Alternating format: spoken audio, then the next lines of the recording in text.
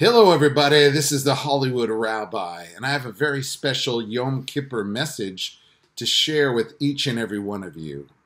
The words Yom Kippur means Day of Atonement. The holiday of Yom Kippur falls 10 days after Rosh Hashanah. Goals are not usually met unless there is a deadline. Yom Kippur is our deadline to make amends and uplift ourselves and those around us. It is the day of the year that we most focus on our spirituality, and we are even compared to angels on that day. On Rosh Hashanah, our fate for the new year is inscribed, and on Yom Kippur, it is sealed. However, we don't resign ourselves to fate alone. Through sincere prayer, repentance, and charity, we can alleviate a strict judgment and attain forgiveness and salvation as we forge a closer spiritual bond with the Supreme Being and our fellow human beings. When done properly, the high holidays serve as a communal workshop that focuses on self-improvement. And this can greatly lighten our load when we inject honesty and integrity into this reflective process. Yom Kippur is all about spiritual realignment. The Hebrew word for repentance is teshuvah, which means to return to the path of goodness. Sometimes in life, we get distracted and veer off the road to achieving our personal best. There is only one thing worse than messing up. It's holding on to it afterwards. Guilt and resentment are like weights. The longer we hold on to them, the heavier they become. Forgiveness does more for the victim than the perpetrator. No, we are not condoning the wrongdoing, but rather we are prohibiting the toxins to harm us by carrying the hurt with us.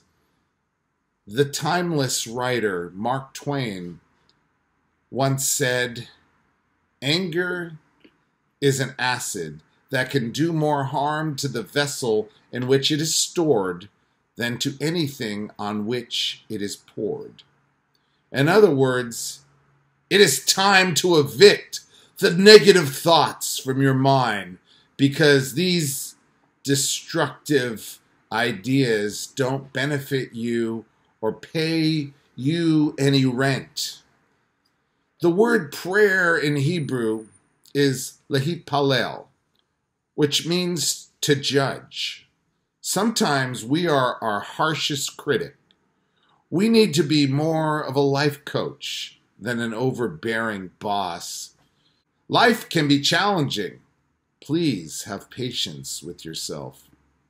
How can you expect to be judged favorably on Yom Kippur if you don't give yourself and others the benefit of the doubt? Remember to believe in yourself and try not to be too sensitive to the words that others bestow on us. It is time to find neutrality and rely on your own intuition for your opinion of yourself instead of constantly riding an emotional roller coaster when there are conflicting messages. If you allow compliments to go to your head,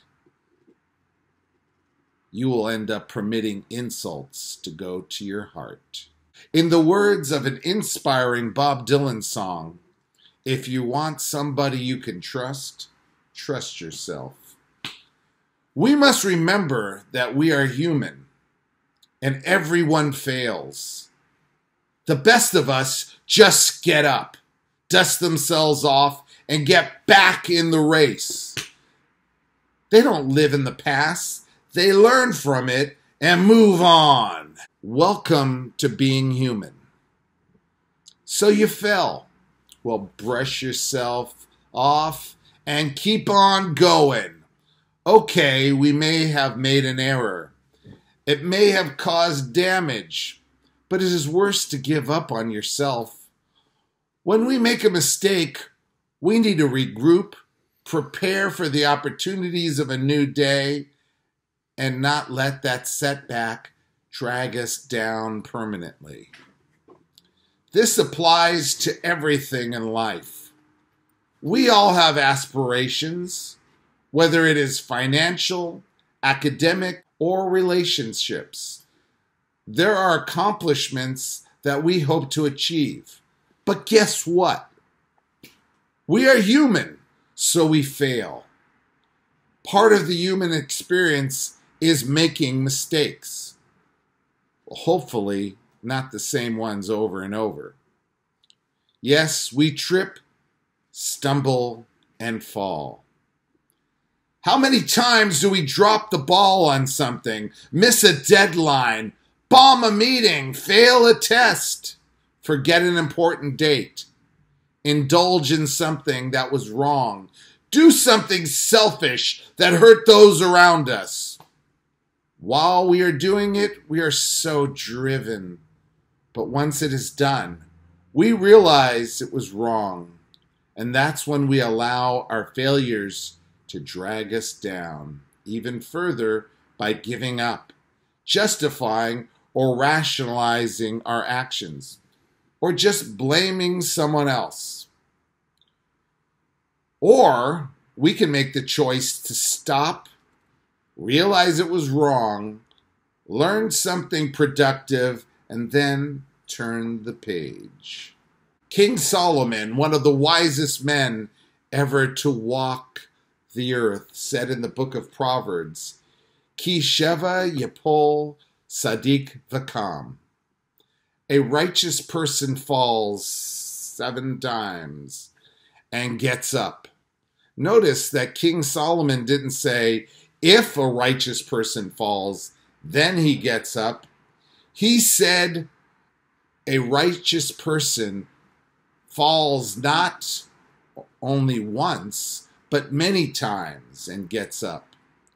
You know why? Because everyone falls. Everyone. King Solomon's distinction isn't about who makes mistakes, but rather who gets up afterwards. Whatever has happened already, it's already happened. It's part of the past. Unfortunately, we can't do it over. But we can choose to take responsibility, get up, and brush it off and move on. Let's make it our goal to go the distance in life and work on something we can sincerely improve about ourselves. Let's make it our goal to go the distance in life and work on something we can sincerely improve about ourselves. Let's be the change that we want to see in the world. I want to wish you all a Gemar Chatima Tova. May you and your loved ones all be inscribed in the book of life for happiness, health, prosperity, blessings, and love. Thank you for watching.